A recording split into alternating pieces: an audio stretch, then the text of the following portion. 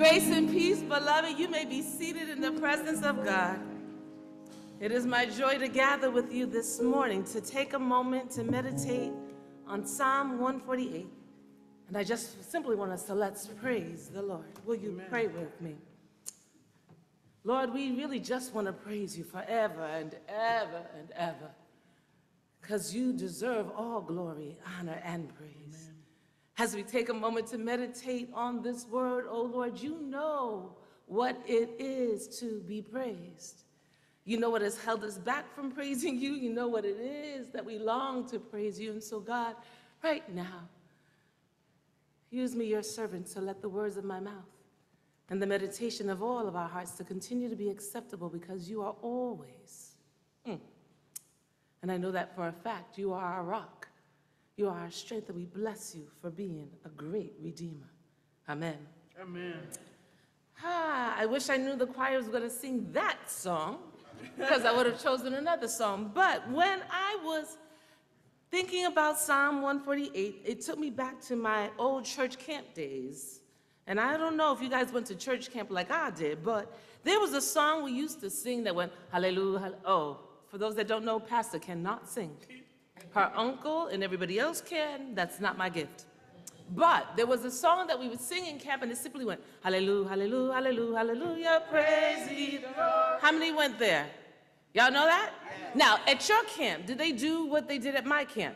We have two groups, and half was hallelujah, hallelujah, hallelujah, and the other was praise ye the Lord. Yeah. All right, so be nostalgic with me for a minute. I'm going to make this half right here be hallelujah, hallelujah, hallelujah, hallelujah, and everyone else be praise ye the Lord. Now, you know you don't want me singing this, so y'all got to help. You ready? So, for those that don't know what happens, when it's your turn, you stand up, hallelujah, hallelujah, hallelujah, hallelujah, sit down. The others go, praise ye the Lord, and we repeat to the end. Are you ready? Let's go. Okay, wait. All right, sit down. Wait.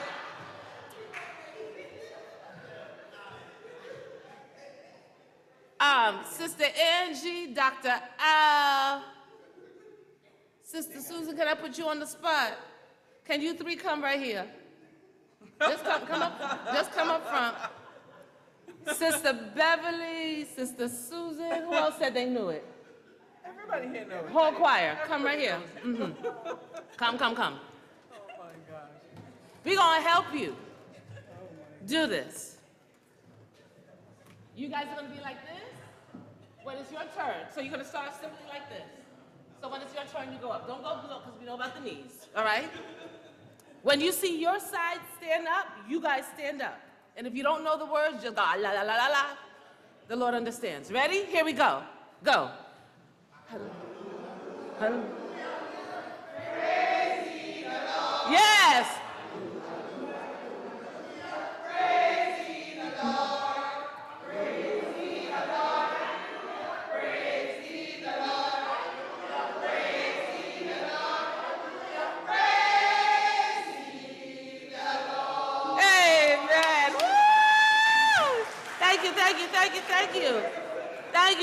Thank you. That's what it means to be all ye always ready.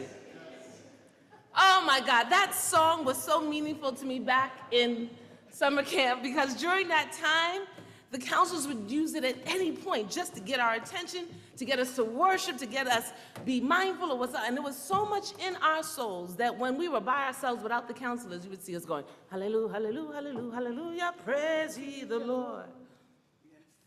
And this psalm is the perfect praise song. Amen. It's all about praising the Lord. It's one of those psalms that's in the last 5 books of the Bible, and it's right smack in the middle between 146 and 150. And if you know anything about your Bible, those last Hallel psalms are all about praising the Lord. Amen. And praise the Lord is the saying that we all Christians often say, right? How many times have you said praise the Lord? Praise the Lord. Right? You've said praise the Lord when something good happens. Praise the Lord, hallelujah. And when you made it through, like, oh, praise the Lord, hallelujah. Or when someone accomplished something great, praise the Lord. We use it all the time.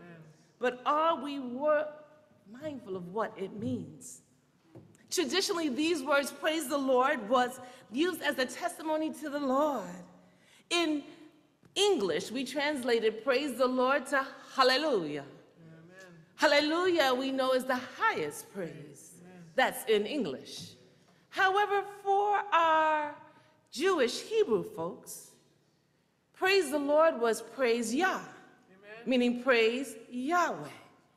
And when they said hallelujah, it wasn't just about them explaining an exclamation how awesome God was. It was like, I said hallelujah, and I would encourage you to say hallelujah. Amen. So when I said hallelujah, you would respond. Hallelujah. I would say hallelujah, and you would respond. Praise the Lord. Hallelujah. Praise the Lord. Hallelujah. Praise the Lord. Hallelujah. It was such an exciting thing, but by the time they finished saying hallelujah, hallelujah, praise the Lord, everybody was up on their feet praising God, because it reminded them that you're called to praise the Lord. Amen. Amen. So as much as we like to think hallelujah is all about us and God, it really is not about that. It is the highest praise, and what makes it the highest praise is that everything that has breath praises the Lord. So in this psalm, it does two things. It talks about first who is called to praise the Lord, and then why they should praise the Lord. And they figured once you know who and why, you would do it all by yourself. Yes. And so it starts off with who in two realms. It's the heavens and the land, the sky and the earth, the heavens and the earth. All that was called to praise was everyone in the heavens and in the earth. Sounds familiar? Because in the beginning, God created what? Heaven and the earth. Yes, yes, yes. So it starts with the heavens. The place in the space where the heavenly host hangs out. This place in the space where the army of God reigns. The place in the space where the great clouds of witness, those that leave us and go to the sweet by and by, they are in the heavenly realm, and they're the message of God, worshiping and working all day long, and they are called to praise God. Also in the sky realm, it's also in the highest heights, it's the sun and the moon and the stars. Each of them are called to praise and bless the Lord. They fill a space and a place, providing visions and glory for all to see. Every morning, every night, they testify because they do their purpose of praising the Lord. And they remind us of the one who's worthy of all our praise. To the realm of the skies, it says everything above. The scripture says, let them praise the name of the Lord, for he commanded, meaning he spoke and declared and willed that they would. And they were created and established and founded forever and ever, and he fixed them with bounds that could not be passed. The reason why they praise the Lord is because God created them just for that purpose. Amen. God established them so that they could praise, and he fixed the boundaries by which they were to offer their praise. God created them for the purpose of praise and established them so they could, and fix them so their bounds would set to praise the Lord. And the reason why God did all of this is because God was the maker of heaven and earth. And when he spoke a word, it came into being. Amen. Then he founded them in the moment that he made sure they came into being. He made sure they existed forever and ever and forever and ever. The place where they reign, the place where the rain comes down, the places and the spaces, they are there by God, and they are called to praise the Lord, and just like them, we too. Amen. We are called to praise the Lord because God is indeed worthy, and as the heavenly host, they extend an invitation to anyone that looks up to the heavens and sees the glory of a new day or the setting of the sun. Yes. How many times have you looked at a sunrise and said, hallelujah, praise the Lord, or a sunset? Did you know not one of them are ever repeated and has never been repeated? Morning by morning, God sets them in place so that they can remind you, if you're not going to praise God, I am going to do the work for you and invite you to join me to praise.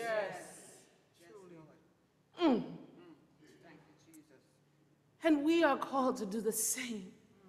We've been created God has showered blessings upon blessings upon blessings on us. And we have, I hope you've experienced miracles, signs, and wonders in your life. Or experienced that Sabbath rest. Or the strength and the mercy and the peace that surpasses all understanding to guard your heart and mind. And when you experience these things like them, you are to praise ye the Lord. Hallelujah. I would offer that praise is something we should always do, because the Lord's creating power hasn't stopped. The Lord still commands for things to be created, and he recreates and creates us again and again and again, and he speaks opportunities and possibilities into being. The Lord still declares visions for those to see. God is still helping our natural and our spiritual selves understand that God is still creating and working in our lives, and that same God has established us, making spaces and places for us to be and live and serve. And thanks be to God that the boundaries around us are set in pleasant places. And as much as people would want to push us around and shove us or question, how did you get there? Or who gave you that? Or why were you worthy of that blessing? Or how did you get that favor? All of that, you have to let them know, look, it's only because the God who is creator has established me and has fixed pleasant places for me. And because those boundaries are pleasant, I say, praise ye the Lord. Not only is the heavenly realm called, well, I pause again. I think one thing about the heavenly realm. I'm mindful that the reason why they praise the Lord is because they understand a truth that the rest of us need to fully understand. You know how the heavens do their work and they know their job? And they understand who the God is that created them. So does the earth. The earth also is the other realm where they're called to praise God. What I found really interesting is that in this part of the earth that's called to praise the Lord was the fact that when it started with the earth. If you heard Sister Betty right, she went deep down into the sea with the sea monsters and all the things of the deep. The place of chaos and hurt and harm. And I was confused. I was like, why would they say the earth is supposed to fill? I was just thinking about the land, became mindful of that the earth actually includes everything under the earth and everything that walks on the earth. And even everything under the earth is supposed to praise God, because if you remember Genesis 1, when there was nothing but chaos and storms on the earth, the Lord, with a word, spoke, and there was light. And he separated the light from the darkness. He didn't get rid of the darkness. He just said, this is your fixed place. You can't move beyond there. And so in that, even them in their fixed place knows how to praise the Lord, because they're not destroyed. And they can still praise. But what that tells us and teaches us and reminds us that even when chaos is in our lives, it can come, but so far, and it has its time and its place, but eventually the light will come. And therefore you can praise God in the darkness, or you can praise God in the light. Because no matter what's going on, you're still called to praise the Lord. Thank you, Jesus. And on the earth, after it went down deep down below, it went then to that which was created, the mountains and the trees and the animals and the creepy things, and all what we were reminded once again that they too are called to praise the Lord. The way they praise the Lord is different than how we are, but not really so much so. They praise the Lord by just being. By fulfilling their purpose, they praise the Lord. By being a tree standing tall and being fruitful and multiplying again and again and again, it praises the Lord in thanksgiving. For the mountains that are high above and the hills, they too praise the Lord because they understand he who sits high but looks low and praises the Lord. And for those creepy little ugly things that crawl on the floor and on the ground, they too learn to praise the Lord because they understand even though their place is low, God has not forgotten them. Amen. And God sees them and they too can praise the Lord. And so all these things praise God, but then he didn't stop there. He then became to us, for humanity, and made it real clear all of humanity is called to praise the Lord. It doesn't matter if you're a king or a queen, if you're a man or a woman, if you have a lot or a little, or even if you are as small as Shiloh and Sean. Everyone is supposed to praise the Lord regardless of your status, of what you got or what you can give or who they say you are, as long as you know who you are. Amen. Yes. And the who you are is what praises the Lord. Yes. And the reason why, if you understand that you're called to praise the Lord, it's simply this. The scripture ends that says, let them praise the name of the Lord, for he alone is exalted. His glory is above heaven and earth, and he has raised up a horn for his people and praise for his faithful, for the people of Israel who are close to him. In essence, what it's saying is, look, you know you're supposed to praise the Lord if you acknowledge Jesus Christ as your Lord and Savior. If you understand that there's a God that is greater than anything in your life and give that God first place, you should praise the Lord because you know what he can do for you. Yes. And just like heaven and earth, regardless of what they have and what they are and everything in between praises the Lord, if they can praise me, then you sure enough, who's made like me, can praise me. Yes.